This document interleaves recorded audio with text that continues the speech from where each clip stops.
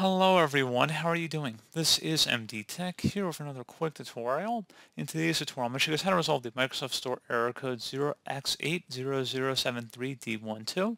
This says install the app or game. Before you can install this add-on, you'll need to install the app or game it works with. So this should hopefully be a pretty straightforward process here, guys. And without further ado, let's go ahead and jump right into it.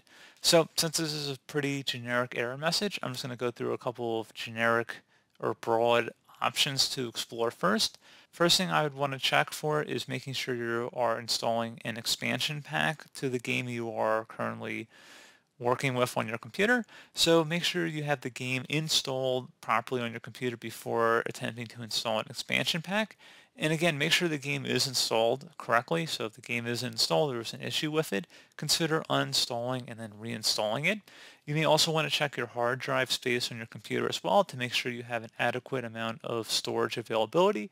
And you may want to consider saving it to an external hard drive as well, or if you're trying to save it to the wrong drive, that's certainly possible while you're running out of hard drive space.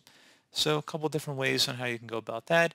Also make sure you have internet access. So if you went on a web browser, just make sure like Google and Wikipedia worked properly, because that could always be an issue potentially as well. And make sure your date and time settings are correct as well down your system tray. And if all that fails, we can also attempt to reset the Microsoft Store as well.